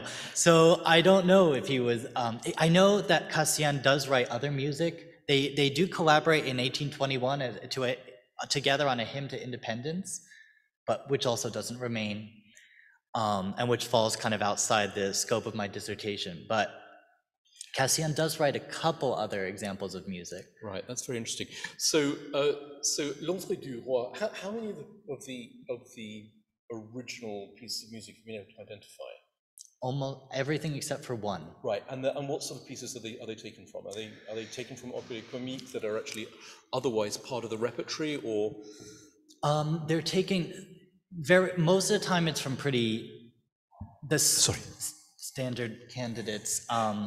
It's taken from the most famous operas of the 18th century. Sometimes they're French folk songs. Sometimes they are taken from really quite obscure pieces. I mean, the Mystère d'Isis, that's really quite a rare thing. I'm surprised that and which was not performed in the colonial period. So I'm not quite sure how they knew of it. That tells you something, doesn't it, about the circulation of music? The Les Mystères d'Isis was certainly published with individual numbers, so you could quite easily hypothesize a single, 4-page copy of the French translation of In diesen heiligen Halle coming to Haiti relatively straightforwardly. That would explain that quite nicely. So it's mostly opera comique that are already known in Haiti. That's extremely interesting. Yeah, and French Revolutionary tunes, which were of course all the rage during the colonial era because the colonists were singing them. Right. And these are tunes from the Clé de Caveau, or often Clé de Caveau, yeah. Right. So it is behaving exactly like a Scribian Comédie vaudeville from exactly the same period. Yes. Yeah. Exactly. Yeah. Fantastic. Thank you very much. Sure.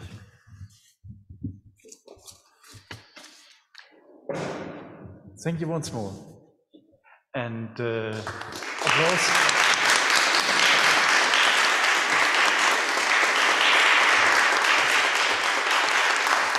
At the end of our afternoon section, we will hear Salvatore Morra from the Università della Tuscia to take.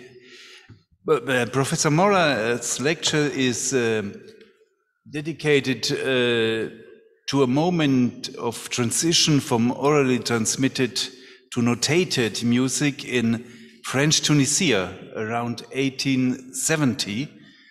To Mālūf, stylistic redefinition of old Arabic Andalusian musical traditions, and as resistance against French colonial rule. Please. Okay, thank you very much, and thanks everyone for waiting until this last paper of the last session. And thanks to both the committees for organizing this fascinating conference and in this amazing location. So let's start from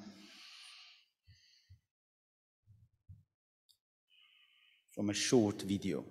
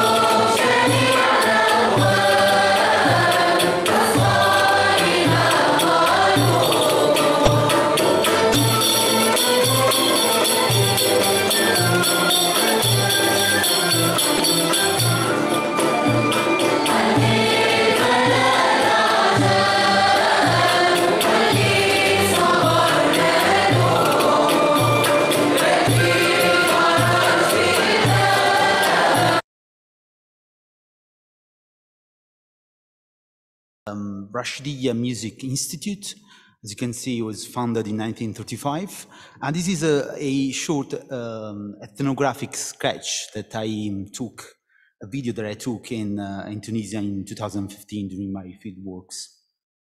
And it was a special event because it was the 18th anniversary festival of the foundation of this institute, which promoted and conserved Tunisian music in the 30s of 20th century. So Mālūf, and this is just to give an idea of what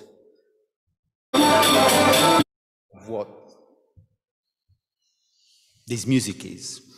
So Mālūf is the most complex musical genre in Tunisia, and is a result of multiple musical forms as a nuba, qasida, shugul, instrumental bashraf, improvisation, istikbar, zendeli, muhashahat, and zajal, and stylistic influences that come from African, Egyptian, and Turkish Ottoman.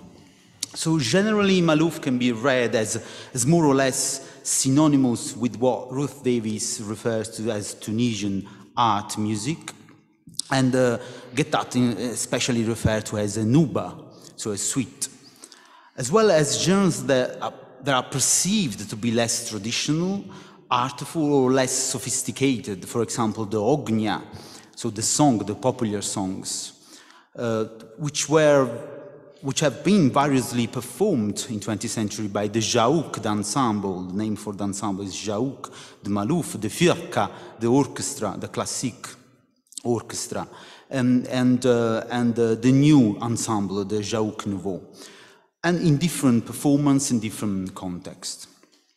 So this paper is going to focus on the process of redefinition from oral transmission into Western notation that Mālūf underwent in 19th century. So I'm going to ask the following questions. What was Tunisian Mālūf music at the time of the Protectorate, which started in 1881? Where were they colonized, and how did they resist oppressions? And how did it reflect the French-Tunisian paradigm? So a brief historical recognition of 19th century visual representation of the Mālūf ensemble helps introducing my argument. So since the 19th century, the Tunisian ensemble, as we said, the Jaouk ensemble, had typically used the oud, the Arab lute, the darbuka, the percussion, sometimes also the nagarat, which are percussions played with the sticks, and the rebab, the two-string fiddles, as also shown in the drawing titled Le musicien tunisien dans le parc du Trocadéro, which was signed by Bernard to illustrate the article Le Café Tunisien et son orchestre, written by Philippe Cantemarche for the Paris exhibition in 1878. So you can see on the right the lute, the Tunisian lute, and then the rebab, the tar, and the darbuka in this description. So this illustrated the article, Le Café Tunisien, which had, of course, a sort of a oriental gaze and described the performance, the review of the performance in a negative way, especially the way of producing the song, the singing, and on the other hand, also describing melody as coming from the desert. And this music was actually it is actually an urban music, so it's an urban ensemble, and there are instruments that are not used in the desert or in the south of Tunisia, but instruments that you may find in urban spaces, so in the capital of Tunis, in Sousa, Monastir, and so on. So North African musical instruments, especially, were then collected in 19th century at the Paris Exposition, 1867, 78, 1889, and in London, they were collected, those were the expositions. They were collected in London, as I said, 1867. They were collected in Paris, 1873, in Berlin, actually, in 1894, and they were also collected by Victor Mayon in Brussels. So there were instruments and collection that came in 1878, 1896. So the photo, this other photo titled "Young Man Seated Playing a Oud While a Young Woman Stands Nearby" was possibly taken by the photographer Tancred Dumas, the French photographer, between 1860 and 1870. In Tunisia or Algeria, we don't know, and it is now held at the Congress Print of Photograph Division of Washington in the US. But this is the oldest known photograph of a Mālūf player. So during this period in Europe, the Mālūf largely exists as a musical genre residing in the widespread collective imagination for the exotic East. So what Fauser defines as the sonic other. But let's see what was happening in Tunisia at the same time. So the colonies' presence urged raising awareness about Tunisian music culture in general that was taken up by the several associations of music, which reveal an active music life in Tunisia, in the capital, also in Tunis, and elsewhere. So, for example, we had the Sheikh Medina Association, La Chorale, La Sahelienne, La Philharmonie Arabe, La Nasseria, as many other musical associations. So a first point I wish to make is that it is clear that the music life in Tunisia, related particularly for Tunisian music, did not begin in the 1920s and 1930s with the promotion of the Baron Radolf d'Erlanger and his palace in Sidi Bou Said, 20 kilometers from the capital. So it did not begin under his patronage, or even with the Rashidiya Institute that we saw developing this promotion of Tunisian music since 1935. So the cultural activity of those associations give an overview of the music activity during the colonial time that were Tunisian Mālūf orientated. So, for example, the Sahelienne, but also the La Philharmonie Arabe, for example, states that its repertoire includes some airs of indigenous Arab sung so in Arabic, where they used some musical instruments that were also Arabs, and they sang, as you say there, they sang as it's stated in the statute of the Société Philharmonique Arabe. They probably played the La Marseillaise, and they sang La Marche du Bey.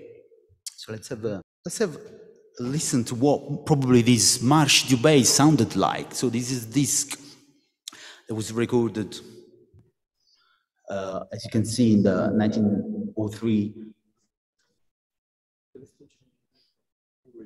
Okay.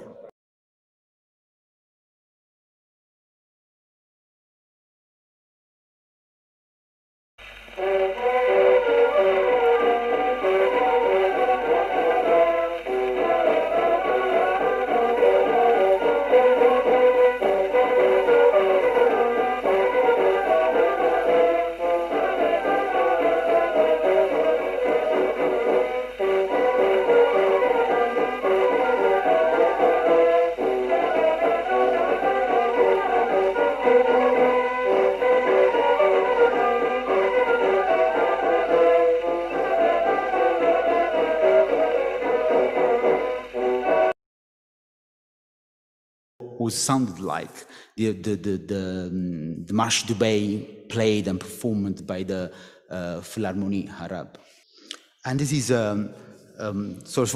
that was recorded. That was the website of the Center of Arab and Mediterranean Music, so which is the national phonograph archive based in Sidi Bou Said in Tunisia, and they started to digitalize all the recordings they have since 20th century Tunisian music, and they started to digitalize it in 2011 thanks to Dr. Anas Grab, who was the former director of the center. This is another taken from the score from the center, taken from the center, for the archive of the center, of Antonin Lafage, who actually reorganized and rearranged, harmonizing the corpus of hymns, Baikal hymns that were sung and played during celebrations of the Bay. But some other associations, like the Sheikh Medina, they had 40 musicians conducted by Clement Nataf, for example, which performed in Berlin in 1896, and they show a remarkable international activity. Also La Chorale, which participated in several competitions abroad, in Algiers, in Paris in 1890.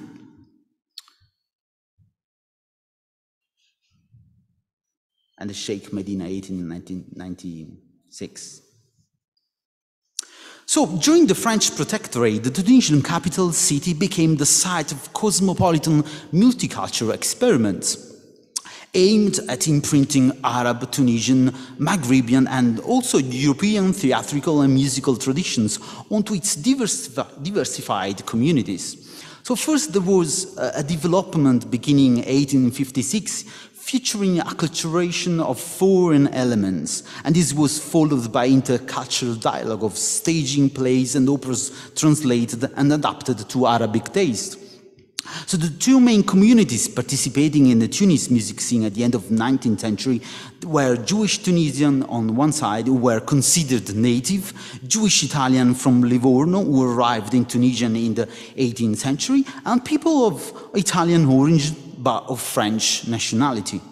So they built theaters such as the Palazzo Gnecco, Le Teatro Trapia, Le Teatro Italiano in Sidi Zamolin Street, and some other theaters like the Paradiso, that then in 20th century they all became cinema places. All of them were largely devoted anyway to Western classical music. Of course, on the one hand, here there is all these loaded Orientalism gates in the wake of Edward Said concerning the images of the Paris exhibitions. But my focus here is on something different of the idea of Said and exoticism and Orientalism. I want to reconceptualize the history of evolution of Tunisian society during the 19th century, showing how Tunisia was absorbed between two imperial powers: the rising up of French Protectorate on one side and the disgregation of the Turkish Ottoman Empire on the other side. And I want to start again from an image. So we are again in 19th century, and the French painter Georges Paul Joseph Darras probably painted this painting during his travel in North Africa. And the painting is titled The Turkish Musicians, of course with an unknown date. And in this case, the Tunisian hood in the middle is paired with two percussion instruments. And from the title, The Turkish Musicians, we learn that Turkish players might have used this instrument, this Tunisian instrument, although we do not know where Darras painted it, whether in Algeria or in Tunisia. And it is likely Darras had been told, maybe, or imagined that they were Turkish from a black gland acorn on the side here. And also from the kobita, the accessory attached to the red woolen hat. So the Arab Tunisian allusions shashia, the one on the hat, the actual Tunisian hat, red hat, which is part of the traditional belted urban citizens of the Medina, such as producers, artisans, shoppers, and is part of this traditional costume. And maybe posing in one of the Ottoman Baikal palace of North Africa, especially in Tunisia, rather than from the instrument played. So probably those Turkish musicians probably were Tunisian, performing Tunisian instrument in a Turkish Ottoman Baikal palace.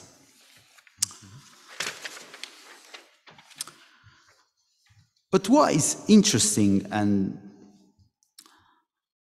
very much related to, I just show you a video of the oldest Tunisian instrument that arrived in London in 1867, which is very similar to the instrument and the painting of Daras.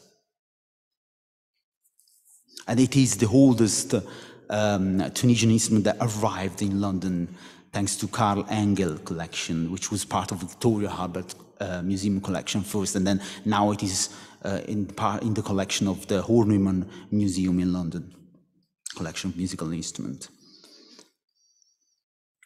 From what century? From 18th century, yeah, 1867. Yeah, it arrived in London.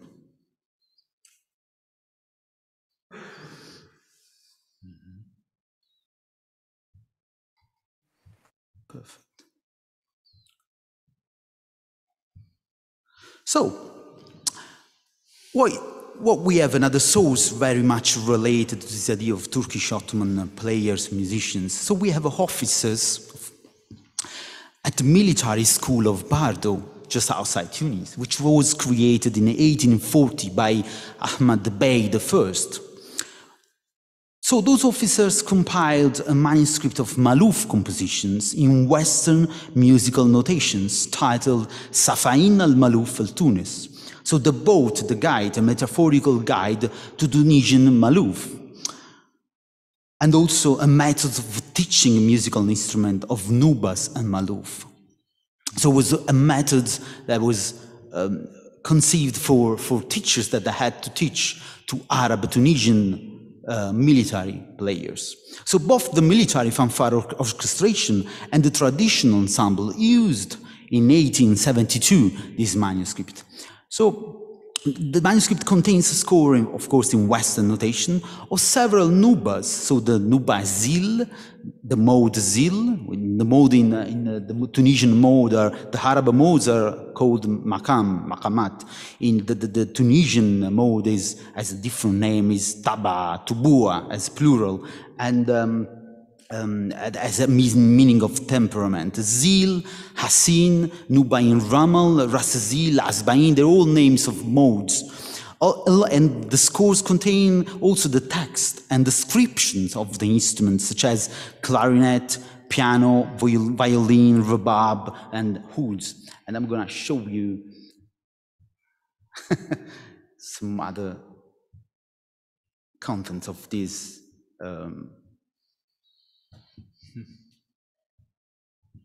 Visible? Mm-hmm. Yeah, okay.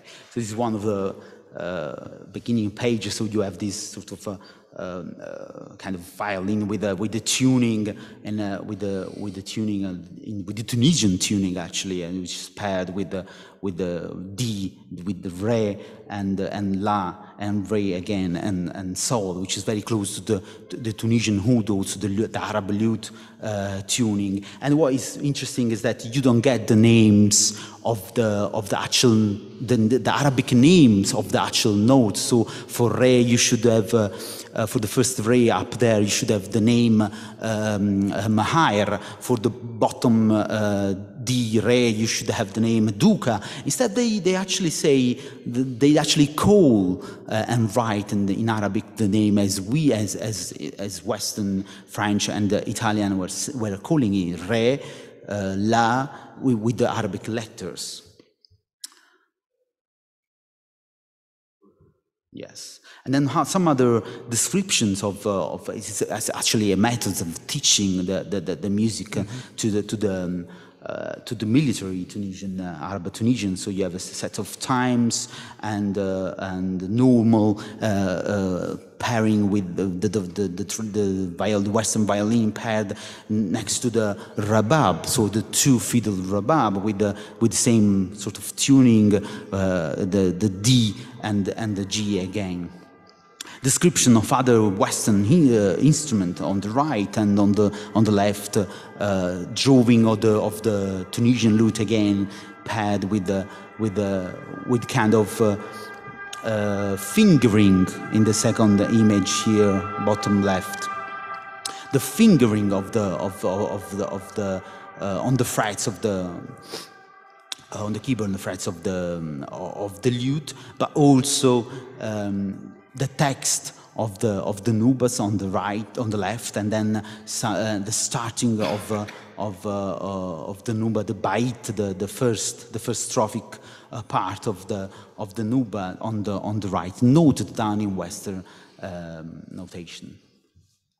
So let me go back to this.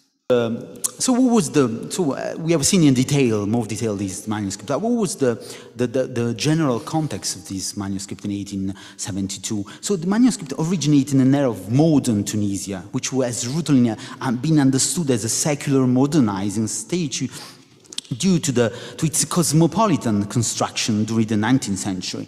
So in particular in the reign of Muhammad III al-Sadiq, Tunisia issued the first constitution in the Arab world, inspired by the constitutional monarchies of Europe, that was signed in 1861 and declared independence, judicial independence. Ahmad Bey abolished, for example, the slave trade and ordered the end of slavery in 1846. And then, of course, as I said, the foundation of the Turkish military Bardo School in March 1840. So those highlighted moments of Tunisian modernity can be framed in what Makdisi defines as Ottoman Orientalism,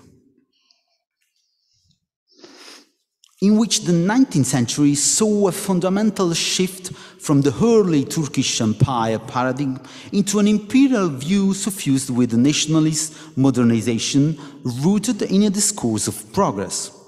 However, the passing from the empire to the protectorate, especially with the Treaty of Bardo in 12 May of 1881, set a line of demarcation on how Tunisian music was understood. So this shift makes us rethinking the Andalusian music heritage as Mālūf by seeing it in a context of modernity and modernization previous to the colonial discourse and nationalist anxieties. So that is the painting we saw before, and also the manuscript, 1872 manuscript of Mālūf school compiled by the militaries, were also in the hands of Ottoman Turkish players, at least, and belonging to this milieu of Tunisia. So to wrap up and to sum up and start to give some conclusion.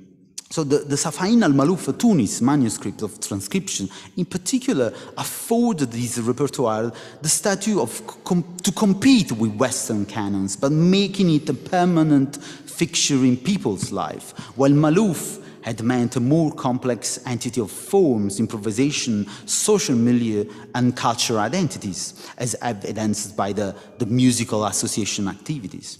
So the application of new sources, this Safain al-Mālūf Tunis and other musical associations during the Protectorate, often a new reading of music making during colonial time in Tunisia, which create both an opposite sense of revival, as if there was nothing before, and rethink the notion of classical music that Arab Andalusian music, Mālūf in particular, carries. So modernity and colonialism are words and concepts of Western modernity. Both accepted in the discipline, so in social sciences and humanities, and the public sphere, so in mass media, social media, educated conversations, that were created in Europe because they were needed. By examining the tension between French colons and Tunisian natives' public and intimate discourses, I introduce, and I borrow from Walter Mignolo, this idea of coloniality, which was actually not needed in Europe before. It was what European actors and institutions were really doing. So coloniality is a concept, is a decolonial concept, and equally decolonial is the compound modernity coloniality. So the compound is neither highlighting a contradiction nor a binary oppositions. So both contradiction and binary opposition are interpretations controlled by the rhetoric and mindset of Western modernity.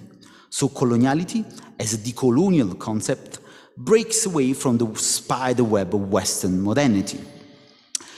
And to conclude, I developed the concept of decoloniality from Mignolo as an antidote to the formalism of cultural colonialism rising in Tunisia since the French occupation, and as a form of struggle and survival against the colonial matrix of power.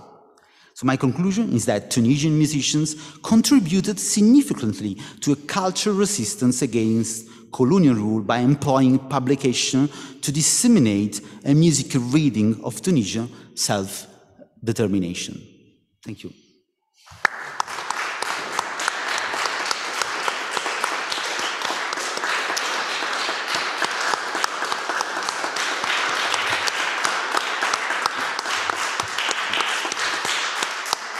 Many thanks to Professor Morra for his lecture with an extremely interesting perspective on a musical reality and musical exchange in the Mediterranean. And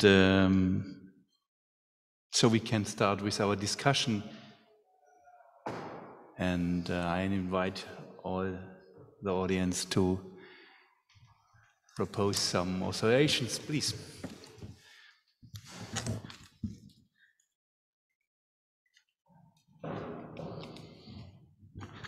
Thank you, Salvatore. Even though I'm like Arlecchino, servitore di due padroni, so I missed the first part of your, the whole of your intervention. But I would like to ask you if what do you think about the reenactment of Mālūf repertoire in nowadays by some singers like Nabila Aman, especially in Morocco?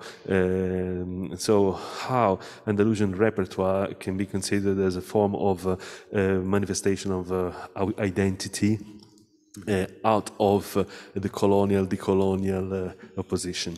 Thanks. Thank you.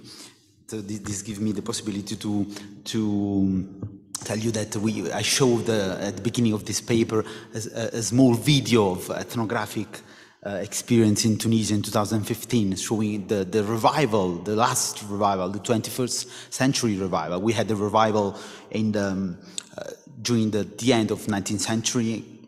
And then we had the foundation of the Rashidiyya Institute in 1935, and then after that in the 60s, when when the government and Bourguiba was trying to develop a culture policy based on the Arab music, and of course elevated Mālūf even more to the standard of classical elite music.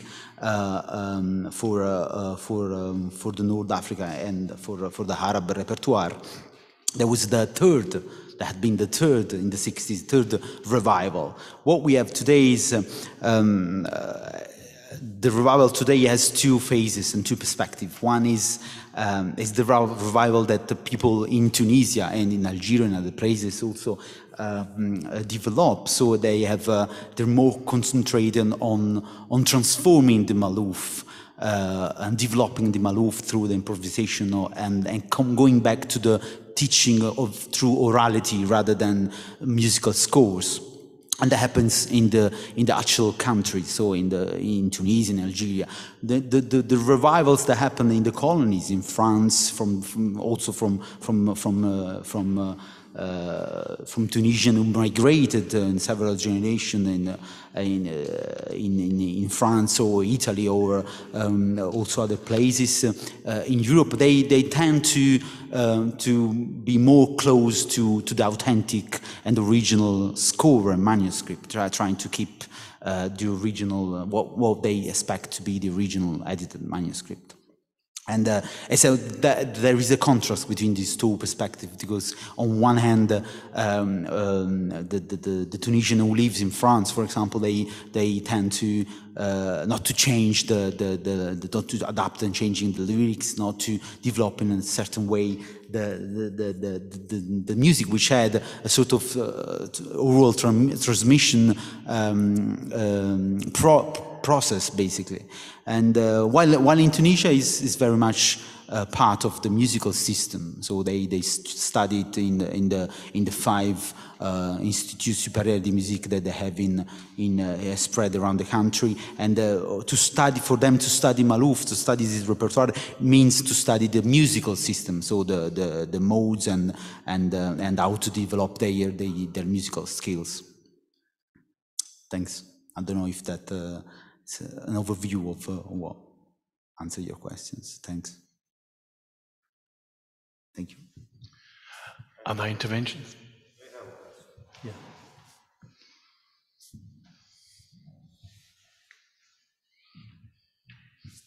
All right. Well, thank you, Salvatore. I mean, this was a fascinating topic, you know, both because it enlarges, you know, what is the scope and also the environment of music, especially in North Africa. I just want to say something. There's a friend of mine who lives in Tunisia right now, is the owner of a big company of transportations all across the North Africa. And he said that he sees right now a renaissance there, despite many political issues that are obviously linked to the status of those Arab countries. What's your take now that you have deepened, you know, the study of this kind of tradition in the past? So what do you think is projecting now in terms of historiography, in terms of ethnomusicology, in terms of studies, in the fields of studies right now in Tunisia? So what's going on actually right now? Yeah, so Tunisian scholarship, you mean? Correct. Yeah. I mean, that is very much developed. It started with I quoted Mahmoud Gattat, who is considered the father of Tunisian musicologists, because his generation and the generation after, they all studied in Paris, of course. So they went to do musicology in Paris in the 70s and 80s. So they came back, Mahmoud Gattat, Murad Sakli, they came back to Tunisia and they founded the first department of musicology, first in Tunis. Now we have 5 departments spread across Sfax, Susa, Monastir, and so on. And plus the actual musical conservatoire. But the actual department of Accademia scholarship is then since the 70s has developed in this direction. And now we have 3-4 generation of young students. Most of them, well, I think it's still half and half. Some of them who have the possibility go still and study in Paris. So they have this, of course, this French sort of. In a way, it is, I have to say. On the other side, there are also directors like Hanis Medeb, Samir Besha, and they work in the department of musicology in Tunis, for example, and they publish in Arabic, they write in Arabic, they teach their musicology there, and also the Center of Arab and Mediterranean Music, the website I showed the recording. They have regularly conferences where they also invite Western scholars, but mainly is for promoting Tunisian music. But there is also in other Arab countries. Even Egypt has an annual conference of Arab music only in Arabic, or they only invite Arab musicologists, and which is held in October actually, and this year was online, and it is very much developed, and they don't actually want the perspective of ethnomusicologists to talk and develop their sources and their music, because they know they are musicologists. So this kind of paradigm, which is actually not anymore neither in our Western country. I remember studying the master in Cambridge, where you had a music studies course where you were ethnomusicology, were at the same time in the same course with musicologists. It's only a matter of methodologies and sources, I think. Thank you for the question. It's very It's very important to understand that on the other side of the Mediterranean, in this case Mediterranean, but I'm sure on the other side of the world, musicology is very much developing. And in these institutions, we normally have two departments, Department of Asian Music and Department of Western New Music, or which is the situation there? Okay, yeah. Well, in Cairo, it was like this, and it's still like this. You know, they have two separate buildings, two separate departments of Western music and Arab music, Oriental music. In Tunisia, it started to be like that also recently, but it's more concerned about Arab Oriental music. Mm-hmm. Yeah, but the research is open. There are Tunisian researchers who study popular music in Mexico or Western music also. Yeah, in France. Yeah. Other observations, interventions? So we have to thank once more for this marvelous paper. Thank you very much.